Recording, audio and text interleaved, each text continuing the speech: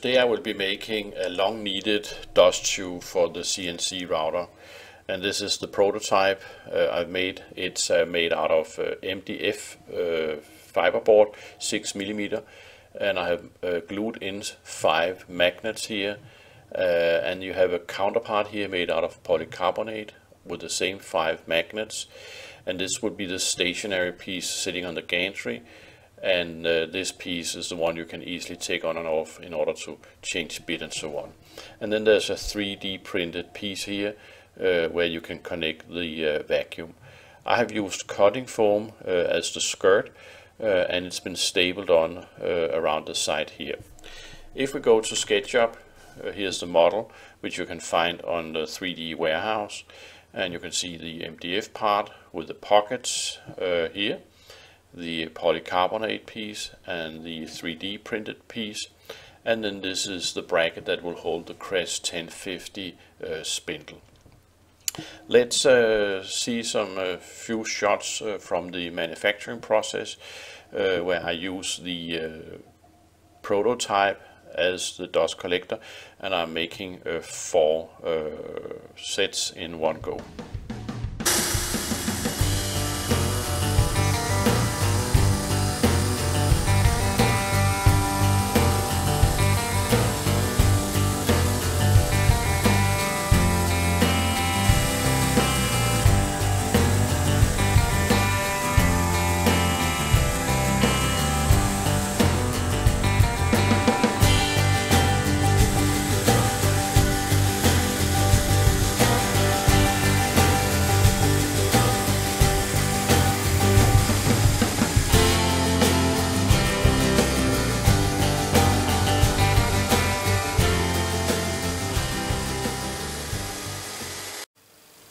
So here are the MDFs for the dust tube that I have made. So I'll make 4, and the idea is to make different heights of cutting foam. Yeah, so this is the completed series of 4 dust tubes, starting with one which is a total of 25mm, and then adding 10mm all the way up to 55mm.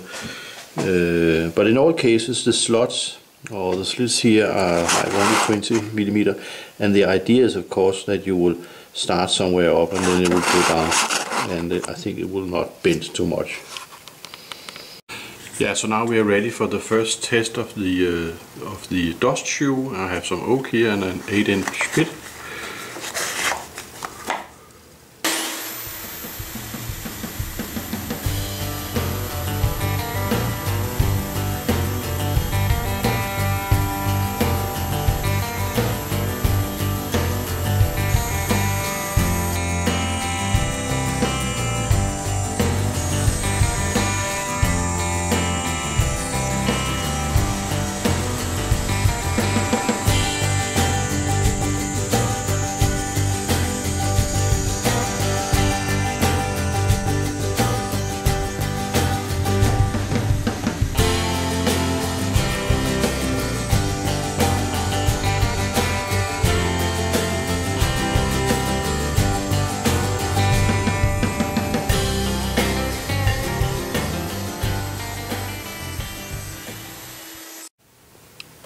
Yeah, I think it worked well.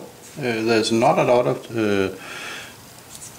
dust left as this, but I guess this not. It's for the sandpaper to take. I think it worked very nice, so I'm happy.